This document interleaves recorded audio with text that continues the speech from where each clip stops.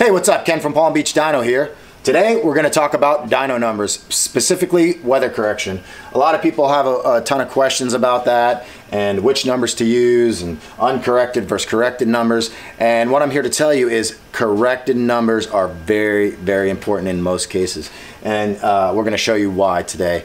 When I approach these videos, it's kind of useful that I can show you or tell you how things are, but when I can show you, it's much easier. So today we had something pop up in the shop that I think is a great example and show you how corrected dyno numbers are really, really valuable. So first off, what we're going to talk about today are two different GT500s. One of those is my personal GT500, which I'm sure you guys have seen on the channel. The other one is owned by Ryan. He recently dropped that off for our new CX1100 package, and something popped up that I thought was a great way to show you the difference on how correction numbers do make a difference. So let's go ahead and watch it pull on my car.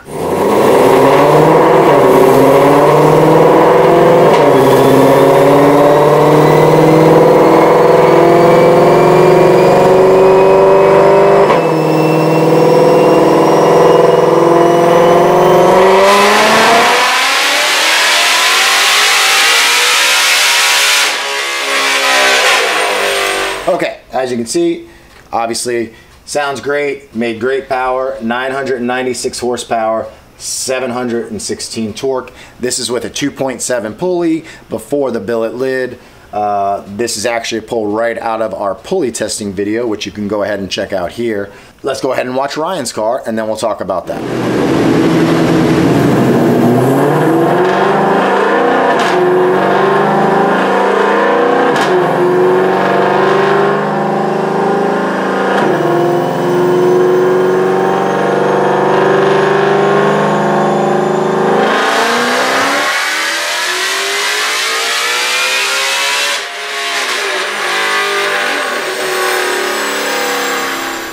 All right, sounded pretty similar. 1,059 horsepower, 770 torque. So what's the difference here? I mean, we're talking over 60 horsepower and over 50 on the torque. I mean, that's a pretty significant difference. When you see a graph like this, what might you think? You might think that it had a different pulley on it. No. Maybe it was running on different fuel. Nope. Maybe it had a drag radial on it. No. Both cars had carbon fiber wheels with the Michelin tires. So what is different on these two graphs with two very similar cars? What was different between the cars? The answer is zero was different. The difference was in the weather. As you can see, uncorrected. We're showing you uncorrected numbers. So how does this happen? What do uncorrected numbers mean? What does correction mean?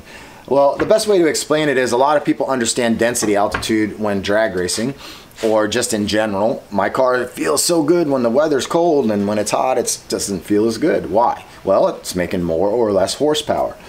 So that's where the correction comes in. Uncorrected is the power measured at the wheels on that day. Sometimes that number could be useful, but in general, and the way we're using them on this channel and the way most of you use them, the corrected number is what you want, because that is going to take into account weather. So if you dyno your car on a warm day and then you dyno it on a cool day, or you're trying to compare your dyno numbers and mod lists to somebody across the country in a different area with different weather, the correction factor makes that at least somewhat more reasonable. Once you go uncorrected, then there's really not a whole lot of value to this dyno graph without knowing more information. I guess your next question is going to be, what does it look like with corrected numbers? Okay, well, that's why I thought this made such a great video. Because with over a 60 horsepower spread uncorrected, once you apply the correction, it looks like the same exact, I mean, you couldn't draw that any better over each other. 1011, 1008, 735, 725. I mean, practically identical. But we're at 65 degrees roughly on Ryan's car today, 30.1 on the pressure and 20% humidity. We were at 30.13 on the pressure with my car, but the big difference was it was nearly 90 degrees in here and almost 60% humidity. So that's where the 60 horsepower went. So Uncorrected will show you if you dyno your car today and you take it out to race, that is going to be the accurate number on how your car will perform. But we're not really dynoing our cars to see how they will perform exactly to a number. We're dynoing them to baseline them versus other combinations often. Now, on a fully custom race car or fully custom application, this sort of stuff really doesn't matter as much because you're not really comparing. Although it does, because if you're trying to, even if your car is completely one-off, if you want to dyno it today and then make a change and then dyno it 3 months from now when the weather's completely different, you got to make sure you're not picking gains up with weather or losing because it's getting hot or anything like that. So really it's always important, but in our market it's super important because everybody wants to compare dyno numbers, which isn't always very useful or productive. But if you're comparing DynoJet numbers, you can get some very consistent numbers using the correction factor. Now, there is a little asterisk here. Once you get up to very high altitude, depending on the power adder of the vehicle, these numbers can get inaccurate once you add the correction factor. A turbo car, for instance, is going to be a good example of that, and that's a whole separate conversation. Maybe that'll be the next in this series of dyno videos. But the most important thing to take away from this is if somebody's showing you uncorrected numbers, it's not really relevant, so you should just kind of look past it. You want to look at corrected numbers. SAE, preferably. STD is fine as long as you're, you know, always using STD or always using SAE or comparing, you know, them against each other that way. You know, so why would you show uncorrected numbers? Well, obviously, there's a good example. This is, Ryan brought his car in for the 1100 package, which is 1100 at the wheels, but we only have the 2.7 pulley on it right now. We're getting there, but it's already making 1,000. So this is great. Of course, I want to advertise 1,000 horsepower, but all of a sudden, I switch it over to uncorrected.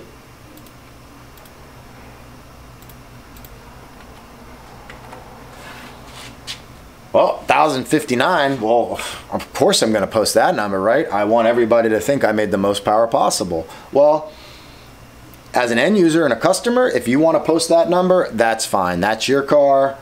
You know, you're happy, it's cold out, it made great power. But if I am trying to sell you something or at least educate you on something, it's up to me to make sure that education is accurate, okay? And it would be very reckless of me to post this 1,059 horsepower number because you're not going to make that corrected ever with this, you know, suite of parts.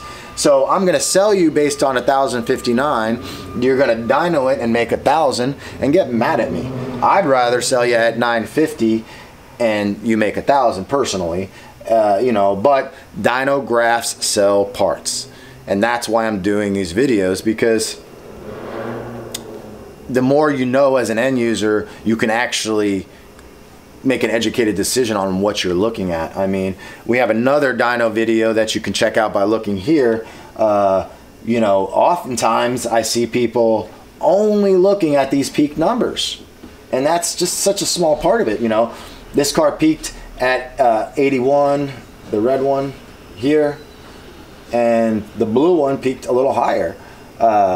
But really, that you're only in that spot for a little bit. You really have to understand how to look at the curve too. The shape of the curve, make sure there's not some big blip at the top that isn't really accurate. That's another way these graphs can get very inaccurate. So you got to really kind of look at it. You know, I've seen graphs that look like EKGs and the number is real huge, but I mean, anybody that knows what they're looking at knows it's not accurate. But there's so much misinformation on reading dyno graphs, where people don't take the effort to understand what they're looking at, that, you know, it's easy to look at this number. So that's why I make these videos, to kind of try and help you guys out. I do this every day. It's very obvious to me, but when I explain this stuff, I can understand or realize that it's not as easy for everybody to absorb. So the big takeaway from this video is, if you're comparing dyno numbers, whether on your own car versus other cars, or your own car versus your own car 6 months from now, you always have to use corrected numbers. Otherwise,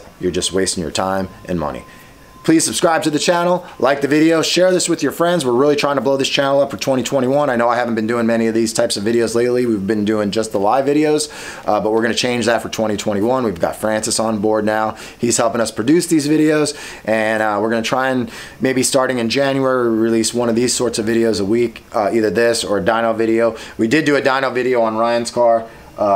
In total, he did great on 93 octane also, so tune in to that probably next week to see the full video on Ryan's car. Anyway, we'll see you on the next one.